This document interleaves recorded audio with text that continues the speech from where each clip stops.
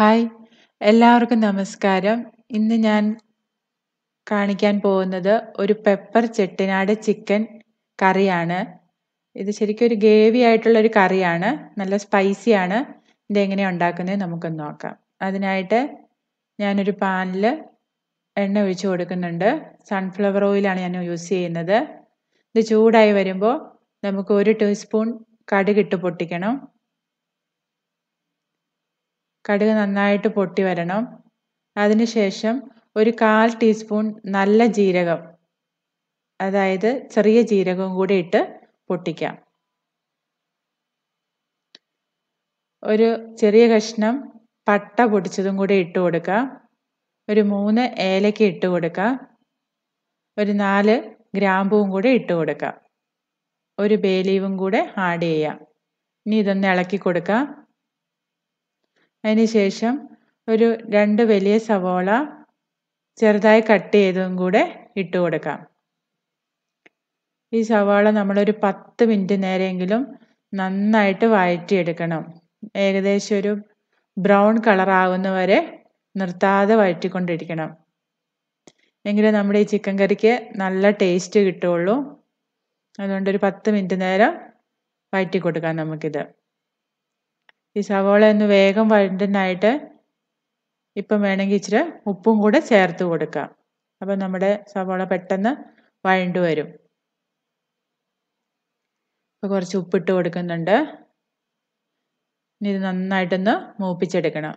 ഏകദേശം മൂത്ത് വന്നിട്ടുണ്ട്. 10 മിനിറ്റായി. ഞാനൊരു 1/4 ടീസ്പൂൺ മഞ്ഞൾപ്പൊടി ഇട്ട് കൊടുത്തിട്ടുണ്ട്. ഒരു വലിയ ടീസ്പൂൺ ഇഞ്ചി വെളുത്തുള്ളി പേസ്റ്റ് ഇപ്പം ഇട്ട് കൊടുക്കുന്നുണ്ട്. ഇനി ഈ ഇഞ്ചി വെളുത്തുള്ളിയുടെ പച്ചമണം ഒന്ന് മാറുന്ന വരെ നന്നായിട്ട് ഈ എണ്ണയിലൊന്ന് മൂപ്പിച്ചെടുക്കണം. ഒരു 2-3 മിനിറ്റ് നേരം ഇങ്ങനെ വഴറ്റി കൊടുക്കണം.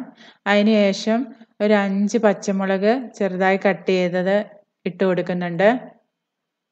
ആവശ്യത്തിന് കറിവേപ്പിലയും കൂടി ഇട്ട് കൊടുക്കാം. ഇനി ഇത് നന്നായിട്ടൊന്ന് ഇളക്കി കൊടുക്കാം.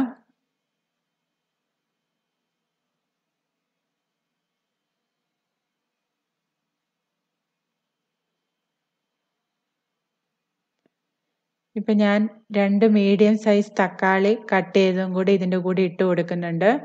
ഇനി ഈ തക്കാളി ഒന്ന് കുക്കാകുന്ന വരെ ഒന്ന് നമുക്ക് നിർത്താണ്ട് വഴറ്റി കൊടുക്കാം.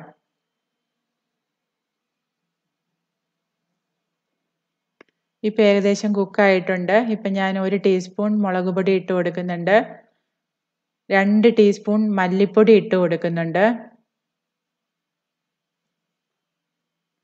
ഒരു 1/2 ടീസ്പൂൺ ഗരം മസാല ഇട്ട് കൊടുക്കുന്നുണ്ട്.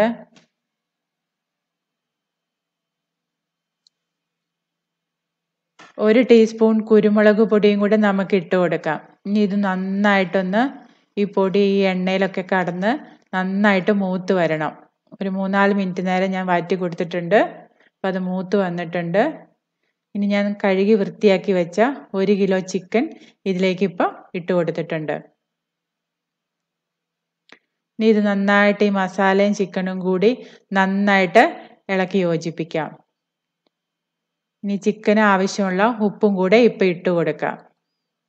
ഇനി നമ്മൾ ഇത് നന്നായിട്ട് ഇളക്കി യോജിപ്പിച്ചിട്ട് മീഡിയം ഫ്ലെയിമിൽ വച്ചിട്ട് ഒരു 20 മിനിറ്റ് അടച്ച് കുക്ക് ചെയ്യണം.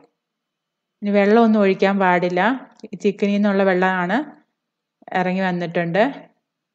ഈ വെള്ളം കൊണ്ടാണ് നമ്മുടെ ചിക്കൻ കുക്കാവുന്നത്. ഇടയ്ക്ക് തുറന്ന് നോക്കി ആവശ്യമെങ്കിൽ ഇളക്കി കൊടുക്കണം. ഇപ്പം നമ്മുടെ ചിക്കൻ കറി റെഡി ആയിട്ടുണ്ട്. കുറച്ചൊരു ഗ്രേവിയൊക്കെ ഉണ്ട്. ഇനി ഞാനിവിടെ ചതച്ച് വച്ചേക്കുന്ന 2 ടീസ്പൂൺ കുരുമുളക് പൊടിയും കൂടെ ഇപ്പോൾ ചേർത്ത് കൊടുക്കുന്നുണ്ട്. ഇത് നമുക്ക് ചിക്കന് നല്ല മണവും നല്ല എരിവും പ്രദാനം ചെയ്യും. വളരെ ടേസ്റ്റി ആയിട്ടുള്ളൊരു ഡിഷാണ്. അപ്പത്തിൻ്റെ കൂടെയും ചപ്പാത്തിൻ്റെ കൂടെയും പൊറോട്ടയുടെ കൂടെയും നല്ല ടേസ്റ്റാണ്. നിങ്ങൾ തീർച്ചയായിട്ടും ഉണ്ടാക്കി നോക്കണം. നിങ്ങൾക്ക് തീർച്ചയായിട്ടും ഇഷ്ടപ്പെടും. നിങ്ങൾക്ക് ഈ വീഡിയോ ഇഷ്ടമായാൽ സബ്സ്ക്രൈബ് ചെയ്യണം, ലൈക്ക് ചെയ്യണം, കമൻറ്റ് ചെയ്യണം. Thank you.